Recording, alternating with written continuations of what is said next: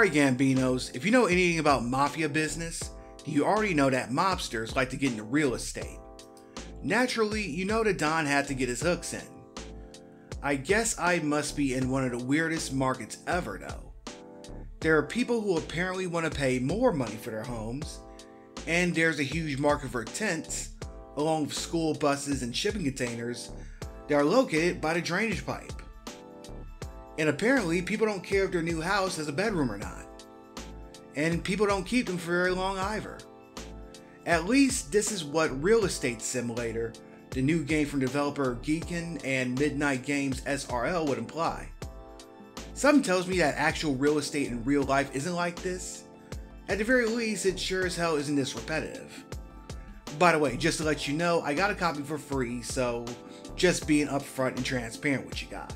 The Don's always going to be straight and on the level. Real Estate Simulator is pretty much what it says on the tin. You buy and sell houses and properties. You make your way to a property with a for sale sign, make an offer, then you renovate it and decorate it with items to get the star rating up. There are 3 districts: the slums, the suburbs, and the city. The suburbs and the city have to be unlocked, and the grind is intense. When you start, you can only access the slums, and the only item you have access to is a sleeping bag. I played for over 2.5 hours, but I was only able to unlock the city in the last 10 minutes. You start out in the slums, which is a little community under the drainage pipe. Apparently it's a really popular hangout. All you can afford at the moment is a tent, so once you buy the tent, it's back to the office where you create a listing online and set a price. Then the customers will come to your office, explain what they need, and maybe your property will be a match. If it isn't, they'll leave and you'll just wait for another one, hoping that they will want whatever you have to sell. It's kind of weird the criteria that the customers use to turn down properties. One will turn down my tent despite wanting a 1 to 2 star property in the slums, which is what my tent was. And there are people who will turn down my property if it's too cheap. Imagine that. It's a trial and error process, and you'll eventually discover how to get the most money off your properties.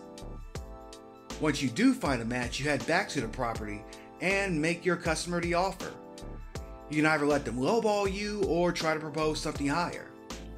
Once the deal is made, then it's glorious. My luxurious tent and sleeping bag combo that I can buy from Walmart for about $200 sold for $1,500. Soon, you'll be able to move up to abandoned shipping containers and dilapidated school buses. And of course, you'll unlock the suburbs and city, and you'll be able to sell actual houses. Strangely, there's a respawn rate on the properties. I could literally sell a property one day and see a for sale sign later. It's like people will pay hundreds or even thousands of dollars on a property only to abandon it the next day and clean it out neatly enough to sell it again. The grind and repetition are the game's biggest problems. I had to sell dozens of tents over and over again before I could unlock the suburbs. Even after I unlocked the suburbs, I still had to push tents and shipping containers before I could afford the cheapest property that was out there. And of course, when you do unlock the city, the buildings there are in the millions. The other big problem is the interface. The game has an overworld full of non-playable characters, but it's completely unnecessary because I can't interact with any of them. And the only places I can go to is the bus stop, of course, to travel to another district or to another property. So really, what was the point? It's not even that visually appealing either, and there's only a small area of each district that I can access until I hit the invisible wall that cuts me off from the rest of the world.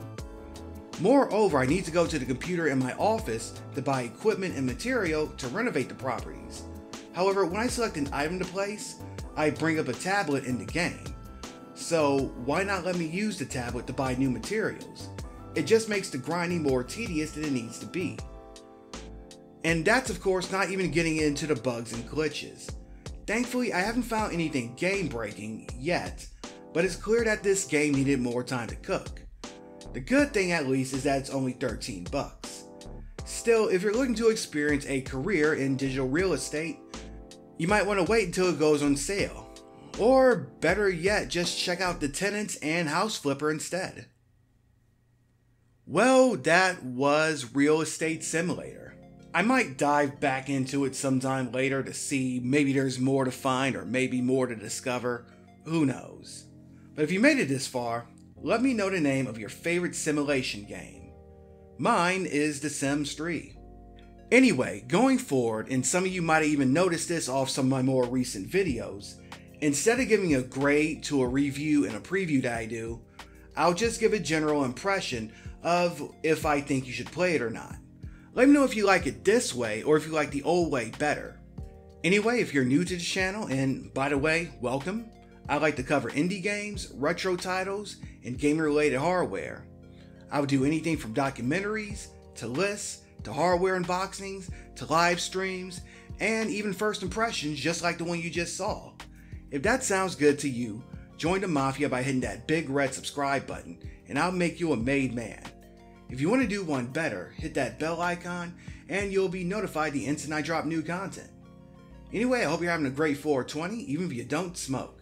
Remember, it's the weekend and you're still among the living, so you don't need to blaze one to have a good weekend. But to the Gambinos who do, light one up for the Don, and I'm Audi 51,000G.